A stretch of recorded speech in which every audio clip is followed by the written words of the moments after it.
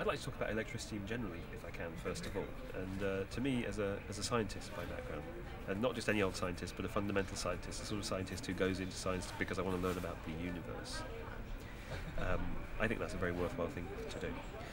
My current role is in communication at CERN, so I spent a long time preaching to my community that we have to go out and convince people that curiosity-driven research is worthwhile in its own right. In recent years, I found out that we actually don't have to do that because people think it is anyway. If you do opinion surveys and you ask people, do you know what's inside an atom, they say, haven't got a clue. If you say, is it worthwhile, they say, of course it is. If you ask them how the universe works, they haven't got a clue. Is it worthwhile knowing, investigating? Of course it is. It's part of being human. So one of the things that we're very keen now to say is if you look back in history, anything you take for granted today, anything at all, any gadget you like, be it your mobile phone, your computer, whatever, and you trace it back far enough, there's somebody who was curious at the beginning of it. Now, my favourite example is Faraday, actually, and Faraday is the reason we have electricity. And we don't have electricity because Faraday thought, I want to make this sort of stuff that will make light bulbs and computers and everything. He just saw natural phenomena and was curious about them. And Faraday is very unusual amongst great scientists of the past. Most of them are people like Ernest Rutherford, who famously is misquoted as saying the idea that you might get energy out of an atom is pure moonshine. He didn't think it could happen. Most scientists don't see the applications of their work, but people are sufficiently creative, inventive, that they always find something to do with whatever fundamental science throws up. And Faraday was the exception because he famously said to Gladstone, who asked him what the value of his work was, "One day, sir, you may tax it."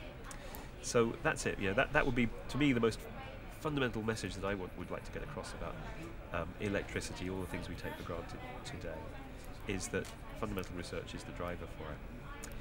So to go on to efficiency, though, again, I work in a laboratory, which is a big and expensive place to run. And our tools are called particle accelerators, and our biggest one is called the Large Hadron Collider, and when it's running at full tilt, it consumes the same amount of electricity as the domestic consumption of the city of Geneva. That's a lot of energy. It's a lot of energy. I mean, by the time you spread it out across our 20 member states, it's not so much, but nevertheless, it's something that makes us think we want to be efficient about using this.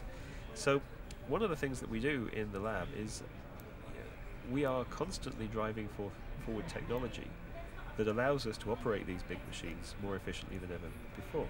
So the one that we're in the process of switching on now, so the process switching on one of these machines, is something like 70 to 100 times more powerful in terms of its research reach as its predecessor, but its energy consumption is identical to its predecessor, and that's because we've pushed the technology envelope forward. So that, for me, that's one of the important messages.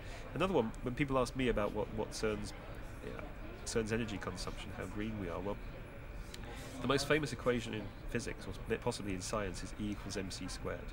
And what that tells you is the E means energy on one side, and m on the other side means mass, and c squared is a very, very, very big number. So what this equation tells you is that in a tiny bit of mass, there is an awful lot of energy. Now, I wouldn't say most, but a lot of the energy that we use, certainly if you live in France as I do, today, comes out of that equation. E equals mc squared is what nuclear power stations do. You take a small amount of mass, you extract the energy from it, and you get a lot of energy to power people's homes. What we do at CERN is we take that energy from the French nuclear power network, and we run the equation backwards. So we pump that energy in to create mass in the form of the particles that we want to study. And why am I talking about all this? Because the word nuclear has become a rude word, actually, and not without reason. That what happens in a power station, if you don't moderate it and control it, can make a bomb. And what happens in power stations is that what you do is you get a great big heavy nucleus, and you split it into smaller things and out that weigh less. So you've converted that mass into energy. But the daughter things, the things that are produced, are a bit tricky to deal with. They're radioactive. They have lifetimes of sometimes thousands of years. You've got to deal with that. And I think it's probably quite fair to say that the nuclear industry embarked on the first wave without really knowing how to do that. But now, energy demand in the world is rising. Renewables are going to help. All kinds of things have got to help. But I think that nuclear has to be part of the equation. And one of the things that I find very interesting, a relatively recent development, came out of CERN, actually. One of our previous directors, called Carlo Rubbia, who's a Nobel Prize-winning physicist, proposed in the mid-90s that you might couple the sort of technologies that we use with particle accelerators at CERN to a nuclear reactor using a different kind of fuel. And the fuel that he proposed is another heavy element called thorium instead of uranium. The big difference between thorium and uranium is that when you pump a neutron into a uranium atom, you get energy, daughter product, 3 neutrons. That's why, if you're not careful, the reaction can run away. 1 neutron in, 3 neutrons out. Imagine that multiplying up. So in a power station, you absorb all the extra neutrons and you have a controlled reaction. In a bomb, you don't.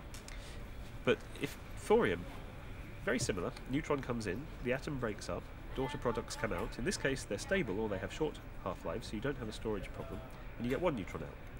So the problem with that idea for energy generation is that the reaction isn't self-sustaining. So the efficiency for catching a neutron is not 100%. So after a while, the thing just fizzles out and you don't get energy out of it. So his idea was build a little particle accelerator, use it to provide neutrons, pump them into the thorium vessel, drive the reaction, and if you get more energy out than it costs to run the particle accelerator, you're in business. You've got clean nuclear energy. And that's an idea that sat around for a long, long time, for reasons that I don't really understand. But now people are starting, in India, I believe, to build prototype facilities that do this. And at CERN, it's a good thing, really. CERN exists, the place I work exists to do pure blue sky research. We are forbidden by our convention from doing applied research, unless there are extenuating circumstances such as there's nowhere else in the world that could do it and it's important, then we make the odd exception. So for this idea, all we did was test the basic ideas, the basic science, and the basic science all hangs together. And when we tested the basic science, we also just thought, well, if we produce this little particle accelerator making neutrons, could we do something about the existing nuclear stockpile? Could we take plutonium, put it in there, pump neutrons into it, break it down into stable things? The answer is yes. Could we use this technology to develop medical isotopes for use in hospitals? By the same technique, putting neutrons into elements, breaking them up into things that are useful in medicine? The answer is yes. So this technology, this idea that came out of CERN, by a particle physicist proposed it, offers you a possibility. There's a lot of R&D to be done, so I'm not going to say it's a panacea or anything. It's a possibility to have clean, environmentally friendly nuclear energy without the storage problem that helps deal with the storage problem that we've got and provides isotopes for medicine. So to me, that's an exciting development, something to watch. And as I said, I believe it's beginning. The Indian government is beginning to invest in this sort of thing now for very good reason. They have a large population, they have increasing energy demands. They also sit on top of a very large percentage of the world's deposits of thorium, which would be the fuel. Very, very interesting. As a subsidiary question to our presence here at Lift, if you were given the amount of the carbon footprint for the Lift conference, which they've reckoned to be roughly 1,000 Swiss francs, what would you do with that sum? 1,000 Swiss francs, where can you go with that these days? I don't really know, but I know the sort of direction I would like to go in it. And I heard a talk that came just after mine that I found quite inspiring, actually. And the reason why is because this was somebody who's doing at a grassroots level something that makes a real difference. And I'm very sceptical about initiatives that we can make a difference.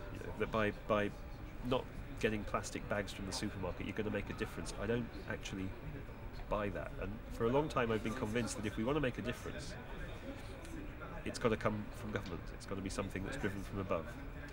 And one of the reasons why one of the things that reinforce that prejudice, if you like, is reading James Lovelock, the founder of the Gaia movement, who says, I'm going to keep flying, I'm going to use plastic carrier bags because too little too late, we can't make any difference, we're headed for a catastrophe.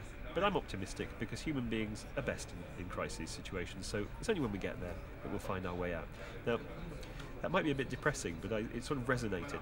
But there was somebody there saying, by doing very, very small things, like putting little patches of greenery in front of fire hydrants, you can really make a difference. So that's a nice initiative. So I'd like to invest this money in something that's producing grassroots initiatives that can really make a difference, not like just swapping your plastic carrier bags for one that lasts 10 trips to the supermarket instead of one. Do you have any particular grassroots initiative in mind? I don't really know. I mean, I liked her. I'd give it to her. Why not?